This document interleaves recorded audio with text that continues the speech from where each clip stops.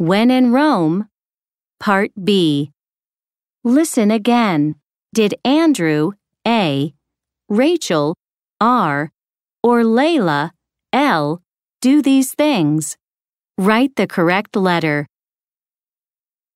1. Andrew. When I was in college, I spent a semester studying in London, and even though we speak the same language, English people and people from the U.S. are very different. I guess I felt that people from the U.S. have a bad reputation. Some people think we're loud and that we speak our minds too much. So I tried to listen a bit more and not be so assertive, if that makes sense. I wanted to make a good impression. I suppose I shouldn't have worried about it, but I did. And you know, I think it worked somehow. I loved the lifestyle in London. During my free time, I had a lot of fun playing soccer with my British friends. Of course, they call it football over there. And I really loved the old buildings. I mean, they're really old. We don't have anything that old in the U.S., so that part was pretty amazing. Another thing was TV. The British have a different sense of humor, very dry. I really like it. Their comedy shows are really funny. I'd have to say my experience was a positive one overall, except for the rainy weather, of course. I had trouble getting used to that. 2. Rachel. I lived in Madrid for a whole year. And I have to be honest and say that at first, well, I wasn't very happy. You see, I was homesick. I missed my family and I just wanted to go home.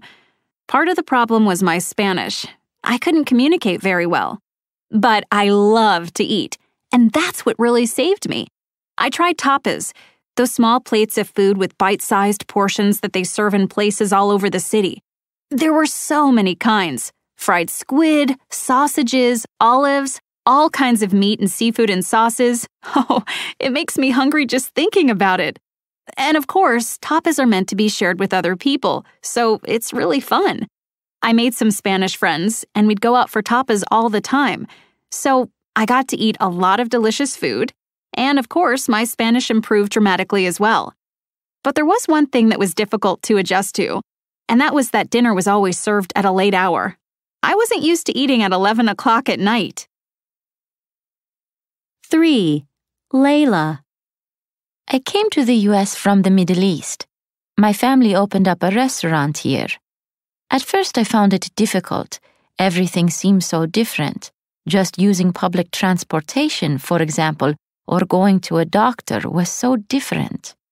I was pretty overwhelmed, and I guess because I wasn't feeling comfortable, I tended to make friends only with people from my country. I felt like I was living in a bubble, separated from the rest of the people all around me.